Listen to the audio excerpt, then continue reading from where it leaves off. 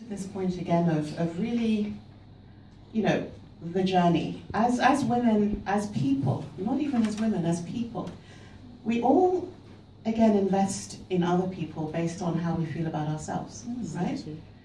When you're feeling strong, when you're feeling empowered, you can put up with telling everybody where to go, and you can, you know, make very strong decisions. And there are other times when you feel vulnerable. And those are the times when things happen, or you allow things to happen to yourself. And I think that's the key thing. It's about what do you allow to happen to yourself, and when do you start to reclaim your power as an individual, and what does it take for that to happen?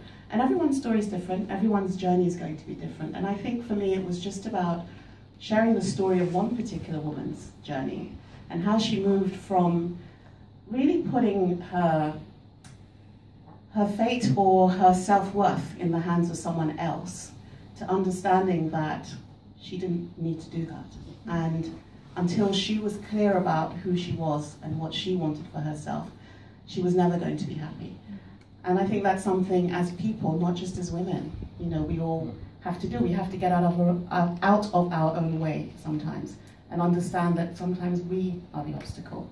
And it's not until we're able to be honest enough with ourselves to understand that we are the obstacle that we can start to move that obstacle out and really go for what we want. So I hope sharing her journey, it helps some people to also reflect on their own